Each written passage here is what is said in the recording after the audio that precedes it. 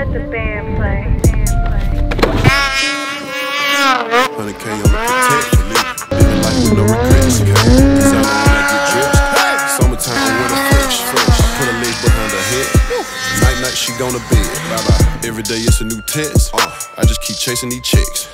Living life with no regrets. SledTalk listeners, welcome back to the next episode of SledTalk. Today's guest is Levi Varner, hailing from, where do you live? Linden, Washington. Nice. Levi, welcome to the show, man. I appreciate you jumping on here. Thank you. Glad to be here. Yeah, so Levi, let's give a little bit of introduction to who you are, where you're from, what you do to the SledTalk listeners and to me, because I talked to you yesterday briefly, but there's definitely things I can learn about you. I'm just meeting you, so. Right on. Yeah, my name's Levi Varner, 18 years old, from Washington State. First started riding snowmobiles.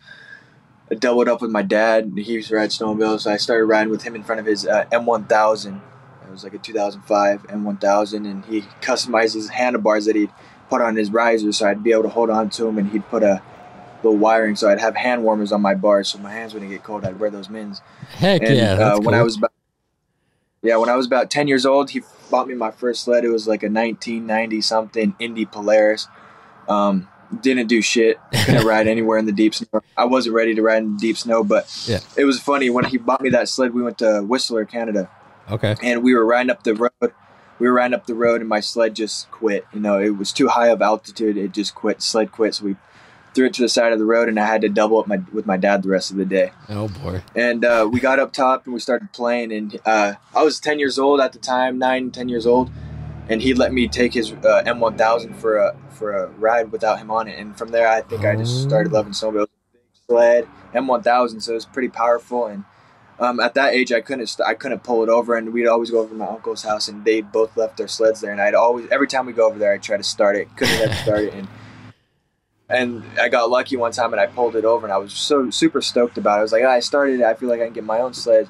So from there, after the 340 no longer worked, he bought me a 2004 M8, the Snow Pro series, the big tractor bodies. And it's funny, we still have that sled. It's a rescue sled, so when there's sleds broken in the backcountry, we go out and use that sled because it's just a beast. We actually used it 2 times this season. Both of them sleds were Polarises. Oh, easy, careful. We had to take Polarises out of the mountain. Yeah, I've been riding since myself, probably from the age of 10, and my dad would always buy new sleds every couple of years, and he'd give me his sleds down. So my first mountain sled that was actually fun to ride was a 2015 Arctic Cat Snow Pro 800, and from there I started like learning the aspects of riding and getting better at it, and I just always wanted to get better at it. I always look up to the professional riders and the big dogs in the game, and I always had set goals. I want to be that someday, and from there it just kept progressing. And then the sled I'm on right now is a 2019 Alpha 165. I'm not such a fan of the long track, so I just got done buying a new sled, as you know. It's a 154, so I'll be a little more playful. That's just about me, how I got into snowmobiling, basically with my dad. And yeah, I just got raised into it by my dad. Yeah. Nice. Yeah, I took right off into it. I love it. Yeah, that's good stuff. And what do you do for work? You're a firefighter, yes? Yeah, so this is actually my first season as a wildland firefighter. Okay. I actually got in touch with the company that I'm working for. It's Grayback Forestry. It's in Merlin, Oregon. They got like 4 bases. They got one in White City, Oregon, Merlin, Oregon, and then in John Day, Oregon, and then one in like Minnesota or something. I don't know what base that is, but I got in touch with them over Instagram. I seen an ad, so I applied for them, and it was a pretty quick process. It was too quick of a process. I got an email from them back and said, "Hey, we want you to come down to Oregon for training." And I was like, "All right, am I going to be able to come home after this?" And they were like, "Probably not. You're going to start work the following Tuesday." I was like, I didn't have a vehicle. I didn't have a vehicle at the time. I did, but things happened that I got in a car accident, so I didn't have a vehicle at that point. Gotcha. I hadn't driven for like 6 months, so I had to get a vehicle. Rent's so expensive. I didn't want to rent a house because that's like a year lease. I'm only going to be down here for a certain amount of months, so I bought an RV. Got it. But before coming down here to do wildland firefighting, I was doing concrete work locally in Washington State. Gotcha. Did you work for Knife River? So you're repping one of their hats. No. Yeah, this is my cousin's boyfriend or husband now. I think he might be involved somehow, but yeah, he just gives me a hoodie and free hats and stuff, so I just wear it. Nice. Gotcha. Right on. Cool. Yeah, that's I mean, so what specifically about firefighting that like drew you to it? What were you attracted to about it? Oh, absolutely. It's two main reasons. It's outdoors. Three. It's outdoors, which I love being outdoors. It's in the mountains. So like I look at it this way: if I can work all summer long and ride all winter long, I'm gonna be in the mountains my whole life. 6 months doing firefighting, six some months doing snowmobiling. It's like my life will be involved with the mountains, and I do enjoy the mountains. I would say I get everybody that I've like, all my friends are like, how do you go from snowmobiling to wildland firefighting? That's like the opposite. You like the cold and now you go to the hot. Well, I simply explain to them so I can have fun in the wintertime. It's a seasonal job. You can make a good chunk of money in a small period of time, so it just fits the lifestyle that I want to have down the road. There you go. Absolutely. I love it. Awesome. Cool. So, yeah, let's get into, you had kind of mentioned that this season for you has been a tad expensive. Been through a couple it's parts. It's been pretty pricey. Yeah. So more than a couple. Yeah. Let's jump into that. Take us through kind of what's, why that's been that way for you. Yeah, so our season in Washington, snow didn't come. It came early. Actually, it did come early, but then it went all the way. So early season, we had a couple good ridings. I think I rode the week after Thanksgiving. Don't quote me on that. But it was good snow. It was deep, but not really a base, so you just sink really. But after like December, really, snow turned shitty. It was like an ice pack layer, and we didn't get snow for like a month straight. Yeah. But February I went to McCall, and this is kind of where my damage started happening. Not much snow in McCall, and I was riding too aggressive to the snow conditions we had. I didn't match my riding style to the snow conditions we had. I was riding like it was deep, which it wasn't. And I had my sled on the edge doing a side hill, and I smacked a rock. Left side, bent my A-arm in my upper A-arm, and just demolished the shock. Just broke the shock, oil shock all over the place. And so we had to tow it out, had to go home. Our McCall trip, I think, was planned for a week, and it turned out to be 2 days. So turned around after 2 days in McCall. And then back forward, I think, and my other damage, I was in Eastern Washington riding in Winthrop, and I hit a stump. I was going down, I climbed, and I turned around, and I hit a stump. And I go over to the handlebars, and what the fuck just happened? And I look down, and my sled's cricking, my ski falls off, my shock's all over the place, my upper and lower A-arm and plastic broken, and I just smacked a rock. So that was, both of the shocks were done for the season. I had to put spare shocks that were on like a 15 on them, which they worked. I went through 2 A-arms this season. That's one too many. And I hit a tree. I can't remember what ride that was, but I hit a tree in my gauge where it says like how fast you're going, and it's like that gauge on the Arctic Cat. Mm-hmm. I broke that, rolled the sled. That was a $700 fix just because I rolled the sled. So my season was pretty spendy, and it wasn't what I was expecting. I wish I could have done a lot more riding and a lot better snow, but sure, due to the snow conditions, I think my season was more expensive. Got it. So what are dude, I mean, snowmobiling without breaking parts is expensive. However you want to dice it up. I mean, and then I forgot my last ride. It was my last ride before I had to come down to Oregon. It was a good day. It was deep. Had a lot of fun. Me and my buddy dropped down in these tight trees, and it was a great day. It was Bluebird Day, and we were heading out of the trail, and I come around I got to admit, I got stuck on the trail. Happens to the best of us. I don't know how. I got tipped over on the trail, and my handlebars got stuck in the snow, and I couldn't get up.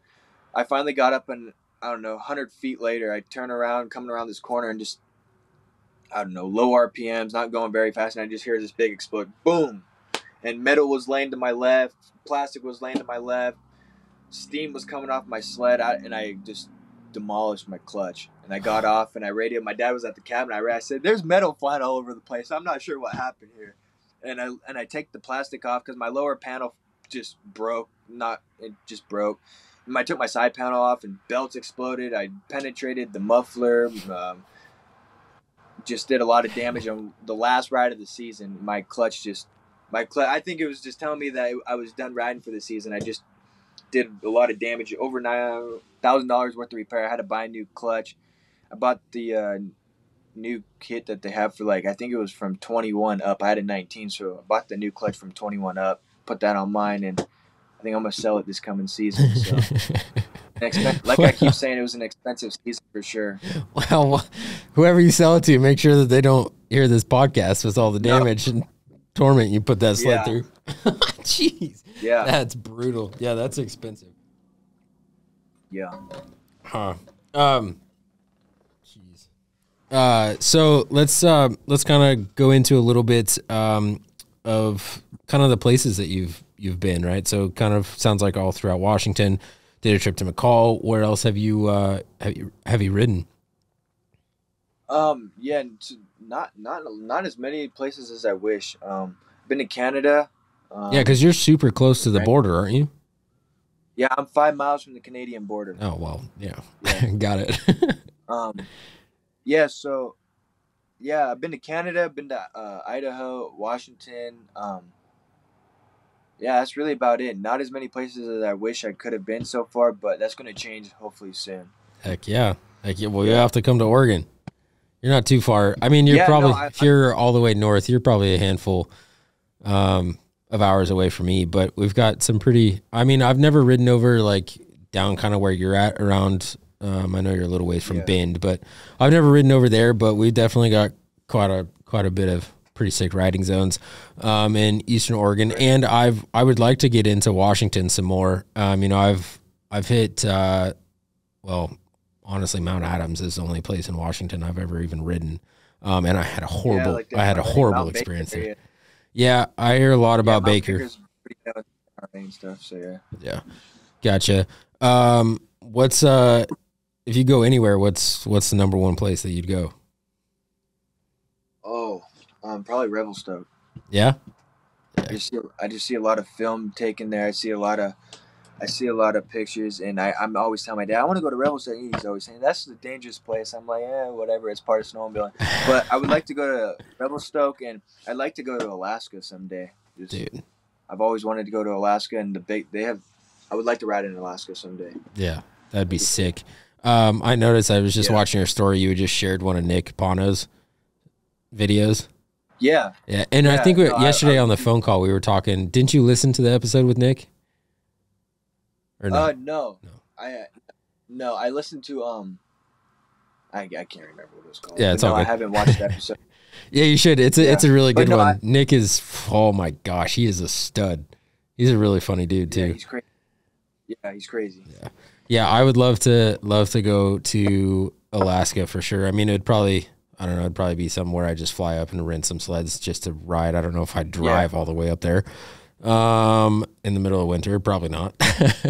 But it would be pretty epic. I've been to Alaska several times throughout life, but just not to ride sleds. It'd be a really sick place. Revelstoke too would be really cool to go to. Pause for a second real quick. Your screen. There you go. We got you back. Yeah, cool. So, do you want to talk about this new sled that you just bought, or is that hush hush for a minute? I actually can't, I guess, really say too much on it just because of his contract with certain people. So. Sure, got it. Cool, but it's an Arctic Cat though, unfortunately. Yeah. Yeah, it's Arctic Cat again. Yeah. What a shame. That's funny. Yeah. Like I was telling you, the only sleds we pulled off the mountain this year were Polaris. Yeah. Whatever. Those Arctic Cat boys like to say that. I've got a couple friends that are some diehard Arctic Cat guys. Anyways, so I guess this is an interesting thing. I've never really asked this before on an episode. Who, out of everybody, in social media land, that we all follow for content and stuff, who's like, top one, maybe top two, or top three if you can't do less than three? Who are some of the top riders that you aspire to be like, that you follow and keep up with their content and try to, just aspire to be like? Yeah. That's a hard one. It is. Yeah. I've never asked it before. I would say number one, I really do look up to Maverick Walker. Okay. He's a stud. His writing is dope. He's a dope guy. I've had like personal conversations with him. I look up to him as an individual, and he's wild on a sled. But I do have to throw it in there though. Rob Kincaid. I personally met him in Salt Lake City at a snow show. Oh, really? And I think that was like 2016. I met him and Dave McClure. Yep. In the Salt Lake Snow Show, and I had a personal conversation with both those guys, and they're both humble guys. But I would say like I really did look up to Rob. I have a poster of him in my room at home, just him and Dave. And I don't know. I see that every morning when I woke up at home, and I do genuinely look up to that guy. He was humble, and what did happen to him was a shame. But I'd say he's number two, looking up there, but not so much riding style. Yep. Riding style, Maverick Walker for sure. And number three, I would just say Caleb Kosterky. He's crazy. Yeah. He's young and he makes it look easy. He looks it look way too easy. Yeah. Yeah, he's a stud sure. too. Yeah.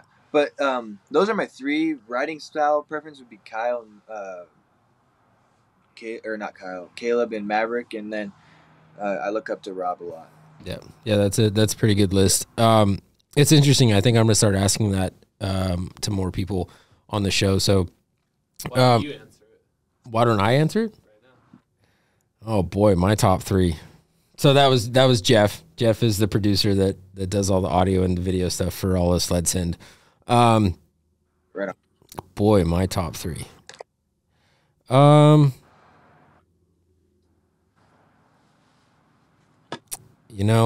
would probably say, I hate to say like the super big names, but honestly, the first one that comes to my mind is Dan Adams.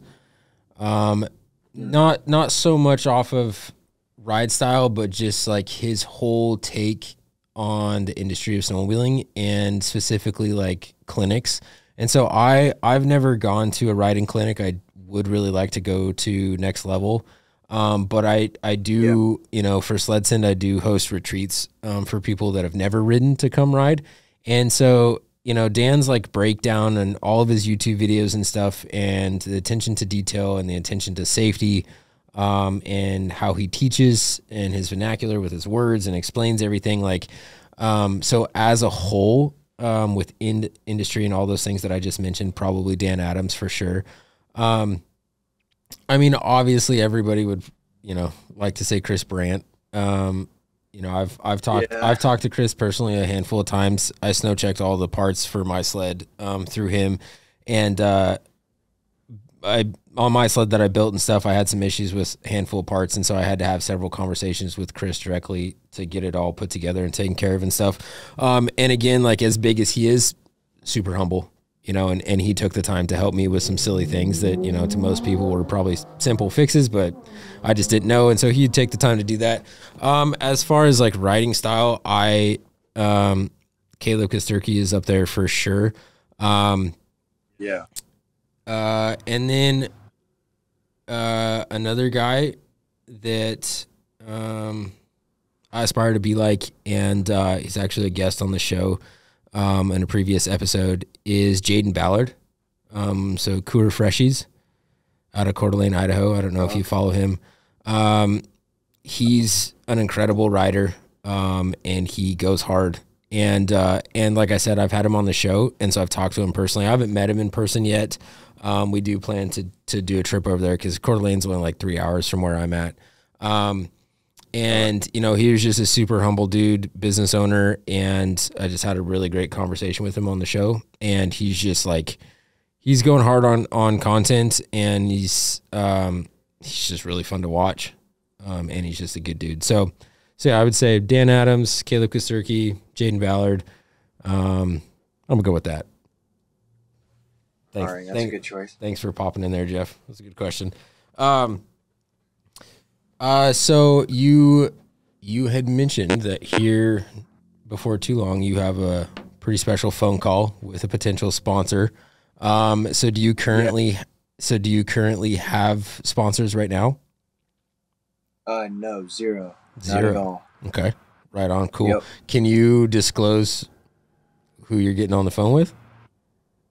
Or do you want to keep that private? Cheetah Factory Racing. It's Nice. nothing big right now.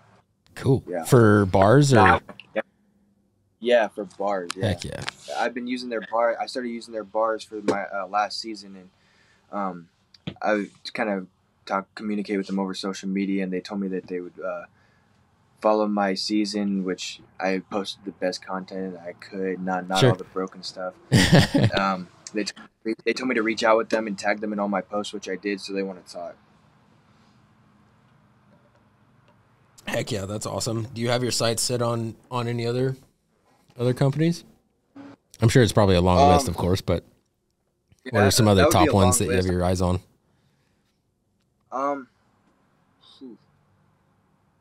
I think a big one would be 509, but that's down the road. I just love their gear, which I don't wear right now. I'm gonna be on 509 next season, most likely. Nice. But yeah, there's not many right now. I got to start small. I can't talk big because Sure. I'm not big right now. Well, hey, got to keep it small. Right on. Yeah. Gotcha. So do you have any big plans as far as next season? Do you have any big trips or places that you want to go? I know that you're getting a new sled, so that's going to be a whole new thing in itself. Yeah, I would like to make a couple of trips to Canada. I'd like to go to Alpine, Wyoming, and ride with Cody Hunt. I've been talking to him little bit last season, and if I go down there, he said he'd show me around the mountains around there. So make it down to Alpine, Wyoming, and ride with Cody Hunt. I was talking to Maverick, like I told you, and might go up to Canada together too. So that'd be cool. Heck Just yeah. depends on everything works out. It was kind of a pain to get through the border this year, which I didn't go at all. But Sure. plans for next season, just work hard this summer and see what winter brings next season. Heck yeah. Awesome. Yeah, we've got some stuff planned for what we're doing. So I think we're going to try to do a trip to Next Level with Dan. I was supposed to go to McCall a couple weekends ago, but that fell through. Also was supposed to go to Island Park at one point. That didn't happen either. Yeah. But we did get up to go ahead. The snow in McCall, or at least McCall, wasn't so hot this season. I wouldn't say you're missing out on too much. Yeah. But, Cody Monroe, or whatever his last name is. Yep. I follow him, but like a couple months after McCall, or a month or so, he was posting pictures, and it looked like it got good just right when we left. So Yeah. I don't know. It looks like it switched around, but it looks like winter was late for a lot of places this season. Yeah, winter was weird, man. I don't know, for us, like in my local group here, had quite a few guys that got some new sleds. My cousin got a new snow bike, and the overall energy was just real high. Everybody was vibing, going into the start of the season, excited, and December was just nuts for where we're at. I rode in the most snow I've ever ridden in December here this year, and then first week of January, we were just getting dumped on. I mean, they got in a couple of days, they got almost 3 feet, and then it just warmed up and rained, and it was 50 degrees, and it rained for 3 or 4 days, and then all of January was just crap. The season snow-wise really, honestly, kind of sucked, which was really unfortunate because it was just super hype right at the beginning, and we're like, oh my gosh, this is going to turn into an incredible base, and then it just kind of went to crap. But no control over it. I mean, like they say, any day snowmobiling is a good day. So one more thing I could hit on this season that I did for the first time. I got my level 1 in avalanche training. Nice. I did too. I did it through a company in Washington State, Elevated Backcountry. So shout out to them. Yep. If they see this. But I did my level 1 with them, and it was a 3-day course, and it was really interesting. I learned a lot that I didn't know, and I learned a lot about snow that I didn't really know that exists. There's a lot more to snow than it just falling on the ground and sitting there. So Yep. I plan to do a lot more education within it. I only did my level 1, but that was a good experience beginning of the season this year. Yeah. was gonna do a ride. I was gonna do a ride clinic through them. With Scott Iyer was gonna come up, but that fell through. I don't think they had enough signups, and I had to sign out because I was coming down to Oregon for work. But sure, yeah, Scott Ayers, he's a stud too. He was on the show shortly after Jaden was. Oh, really? Yeah. You should check that episode out. It was cool. He's a good dude. All right. So yeah, I followed that company that you're talking about, and so dude, same thing. When I went to my, so I did level 1 plus it was a 2-day level 1, and then it was a 1-day avalanche rescue course, but it was like 3 days in a row. Yeah, that's how it was for me. It was like a 2-day, or it was like a day. I can't quite remember, but it was for sure a 2-day field day and a day on the Zoom. Okay. 2-day field day though. Yeah, it was super eye-opening for me, being obsessed with snowmobiling and snow in general, and growing up in Montana most of my life, and, always loving winter. I was blown away at how little I actually knew about snow. When we dug the pit and did that whole thing, like, it was just incredible, the temperatures and so many layers and different things that play into effect. So it's super interesting to learn about that. And then another thing too was like your gear and the knowledge around the transceivers. Like, I mean, we spend all this money to get all this gear, and yet we don't take the time to figure out how to actually use it. 100%. It's crazy. Yeah, and it's funny you say that, because I didn't even know. Like, I go out, leave the truck, check my beacon. One, I never did beacon checks, and I just turn a knob, wait for a beep, and I say, "Oh, it's on, it's working." I never did beacon checks, and I never knew how to use a beacon until that course, really. Yeah. And that's like, if something would have went down in the mountains in the backcountry before that training, I don't think I would have been much of a help. Because I didn't know how to use a beacon. I didn't even know how to get my probe undone. Sure. The proper way. So doing that class, just at level 1, taught me enough of the basics, but there's still more to learn, definitely. Yeah, absolutely. 100%. Yeah, it was pretty interesting. I'm glad that I got exposed to it, and we did an episode. I actually went with a local buddy here to the course, and then I had him come on and do a podcast right after we went through it, and so we talked about it. It was a really great episode, and I felt a calling after I went through that to do more with our local avalanche center. And so I intend to reach out to those guys and have them come on the podcast, and even go as far as, donating mine and Jeff's time to go out and film in a future course, just to kind of go, because obviously, like, we're going pretty hard with content and all the social media platforms and stuff. And I think it's important to capture content of those courses and bring more awareness. It's just like what you said, like, we just had no idea how to work this transceiver. It would beep and turn on, and we'd be good to go. And so I was just wearing all that expensive gear without not knowing how to use it. So it's like, right. Pointless. And same for me, right? By wearing it. Yeah. So, same for me. So, obviously you and I aren't the only one that feels that way. Right. So it's important to bring more awareness to it. I think it's a great thing. And like I've always said in the past too, these sleds are taking us into some pretty gnarly areas, and, we're just building more and more confidence within ourselves and our sleds, and just going crazier places. And so, it's important to have that knowledge for sure. So, absolutely. Yeah. So typically towards the back half of the episode, I bring in Jeff to ask a question. I know he had already piped in there and asked one, but Jeff, from what you've heard so far, you got a question for Levi? He loves it when I put him on the spot like that. Yeah, bet. Okay. He said to circle back to him. Okay. So, man, I really want to talk about this sled that you're getting. He says no. What was the question? No, I was gonna ask more about more specific stuff about the sled, but I don't want you to reveal anything without giving it away. Yeah. Wait, what do you want to know? Ask it. Well, I was just wondering if you could, like, any kind of mods that are on it that you can reveal. So there's a stage 2 kit on it. Octane ink wrap, which I'm gonna rip it off because I'm not gonna rock someone else's wrap. Yeah. He's got cheetah bars, cheetah pad, Ice Age. It's a twin rail. He's got Ice Age rails.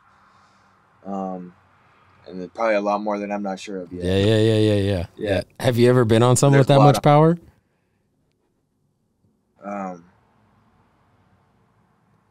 Wait, what's no. Okay. All right, it's a stage 2? Yeah, stage 2. Oh boy. That'd get you in trouble. Yeah, I don't know. But yeah, it's a 154 2022 hardcore stage 2 with all the other mods on it. First thing, I got 15 minutes till that call I got to get on.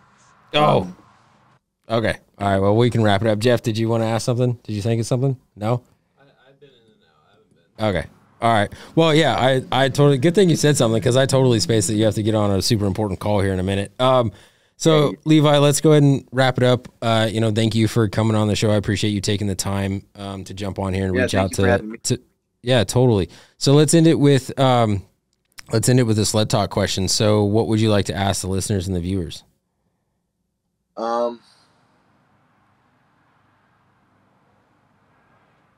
Told you I'd put you on the spot. Yeah. I have a question after he's done. Okay. Ask go ahead. What? I was just gonna say, try to think of something specific for Articat. Articat doesn't get enough love. They're good sleds. I mean, I like to talk crap about them, but I know there's a lot of guys that are diehard. I was gonna ask what is one spare part that would what is one spare part that you would carry that could be brake lever, brake reservoir, because those small things would break. So what would you choose one small extra part you would bring in the backcountry just in case it would break? Heck yeah, that's a great question. Definitely for you guys listening, leave your answer in the comments below, whether you saw watching this on TikTok or Instagram Reels or even on the YouTube page. Leave your comments below. I want to know what that one part is. That's a really great question, Levi. Jeff had something real. Probably. Yeah. What would yours be? For me, it would probably be a throttle or a brake lever, because those are two main. Like, if you don't got a throttle, it's gonna hurt, and if you don't got a brake lever, it's gonna hurt. Especially the terrain especially with brake, the terrain that we ride in, it's gonna be pretty difficult to get down without a brake. Yeah. You can put a belt on a ski loop, but that's not gonna help all the time. Yeah. For sure. Jeff, what was your thing? Oh, since he's a firefighter now, is he going to tell us where all the good spots are, right? Did you hear what he said? I feel like I heard firefighting. Yeah, so he said, since you're a firefighter now, are you going to reveal to us where all the good burn riding spots are? Next season. Yeah, I'll keep a notes on my phone. I'll take pictures and drop the GPS location. Heck yeah. Slide in the DMs anytime with that information. Hell yeah. Awesome. Well, cool. We'll wrap this episode up. Levi, again, I appreciate you jumping in. And for the Sled Talk listeners, thank you guys for always being here. Regardless of what channel you guys are on, I appreciate you guys tuning in. And as always, every single Friday, releasing an episode, 7 a.m. Pacific Standard Time. So, yeah, we will catch you guys on the next one. Living life with no regrets. I can't designer when I get dressed. Summertime on winter fresh. I put her legs behind her head. Night she gone to bed. Bye bye. Every day it's a new test. I just keep chasing these chicks.